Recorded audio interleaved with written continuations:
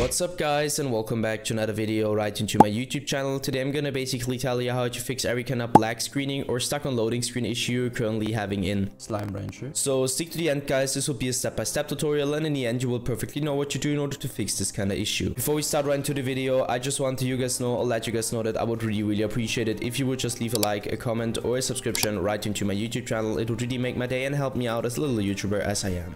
The first step I would recommend doing for everybody, or the main step, is going to be to navigate to the very bottom left corner of your screen, where you're going to left click your Windows symbol, and use a Windows search function in order to find Windows Defender Firewall. So you're going to type it in, and once this one pops up, I want you to click Windows Defender Firewall. Just simply hit enter or left click it. Once it pops up, navigate to the top left corner, click onto the second link where it says allow an app or feature for Windows Defender Firewall. You're gonna click on that, and once this tab pops up, navigate to the right hand side, click onto change settings, and go down to allow another app. After clicking onto change settings, you should be allowed to click on that. So hit that, hit browse once this window pops up. And now I can't really tell you where it's located, because on every single PC is located somewhere different. You need to search it for yourself, and once you found it, you're gonna hit open. And afterwards you're gonna hit add, and once you hit add, it should be it.